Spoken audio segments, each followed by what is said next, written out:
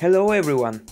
You're about to watch the creating of a romantic, we can say even fairy tale forest foreground built out of leaves, flowers, including butterflies and even a hummingbird. I've got pretty close footage this time, so stay with me in the next minutes and enjoy the first-hand experience while I'm painting that mural.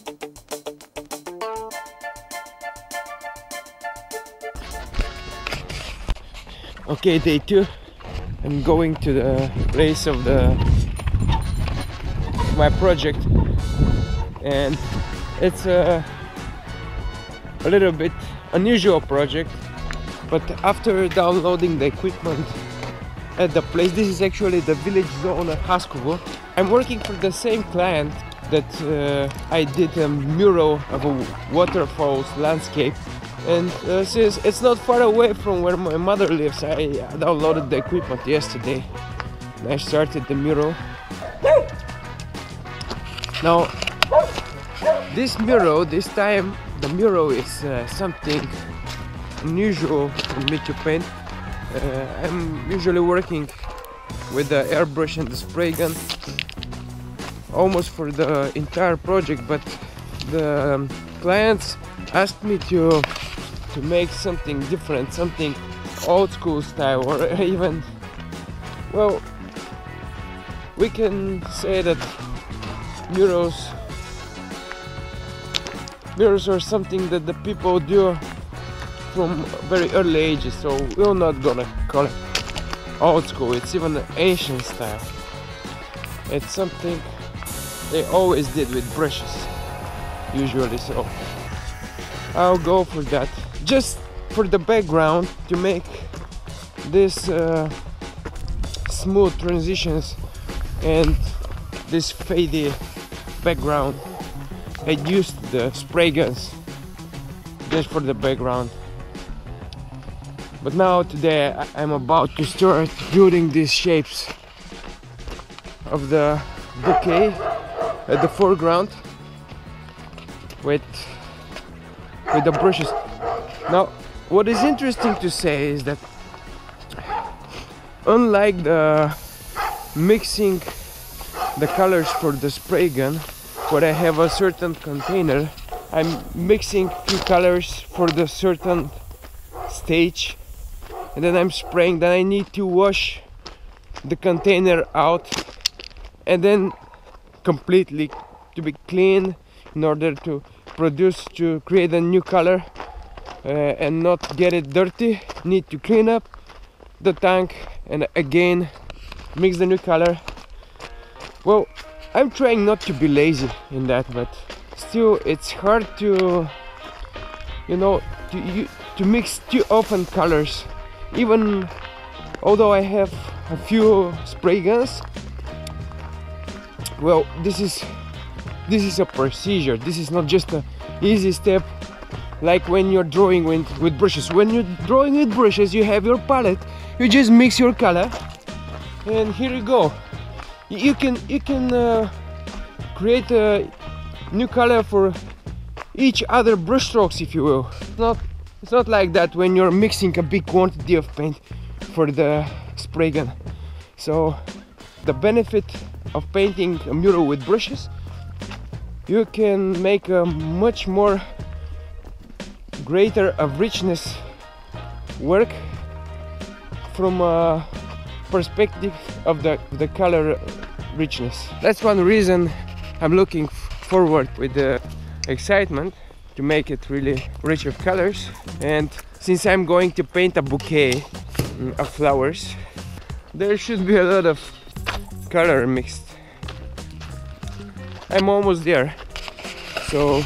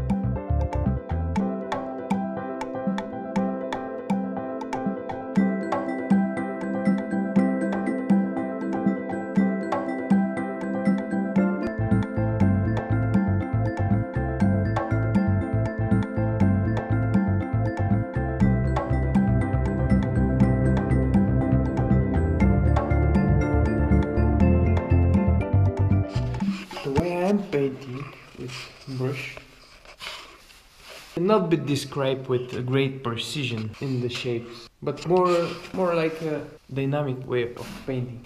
If you go and look from a close distance, you'll notice definitely many imperfections of the brush stroke. Somewhere is dried out, somewhere it's not in the right direction. But I figured out that in order to make things look like really special, there should be highlights, fine motifs here and there at the strategical places, the noticeable places that the human eye will stop and have some pleasure, you know, will focus at that place. I cannot say that there is definitely certain places to do that, but it's like when you look at those shapes, you'll find a spot where things like are kind of undeveloped or not finished, and then I may decide to make a final touch there and to make a certain really fine shape or stroke which will contribute for the finish of the landscape, to make it look more like finished painting.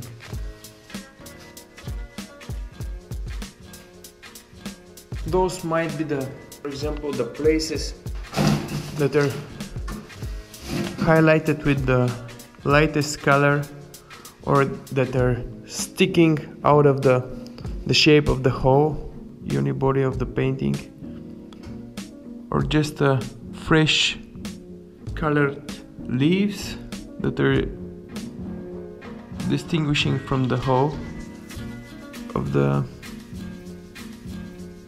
plant and standing out with brighter color and sharp edges.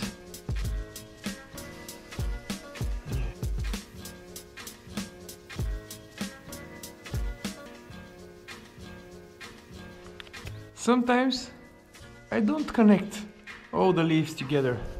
Let them hanging in the air.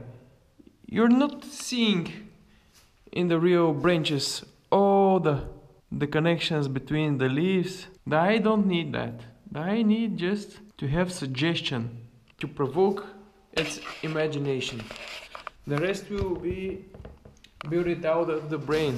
Full picture don't need to be painted literally.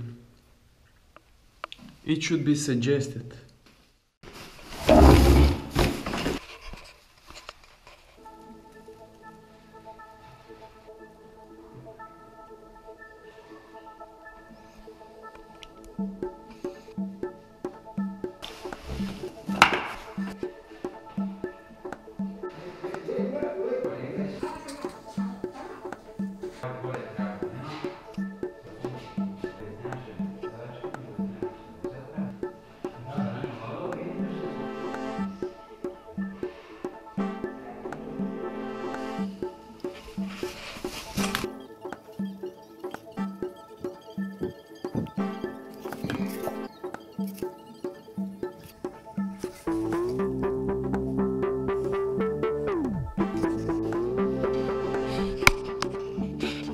We need some light dropping, like a rays falling at them, like coming through, and hitting some leaves like this.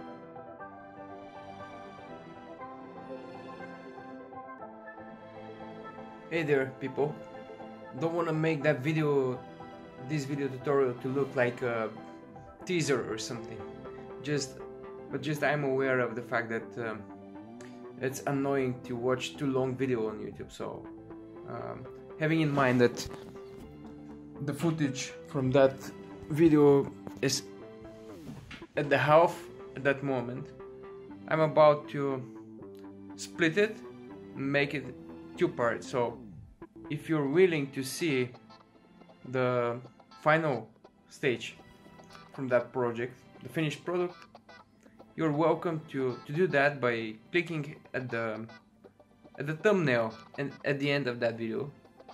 It should appear right now, and if you like it, subscribe, and hope to meet you in the future projects.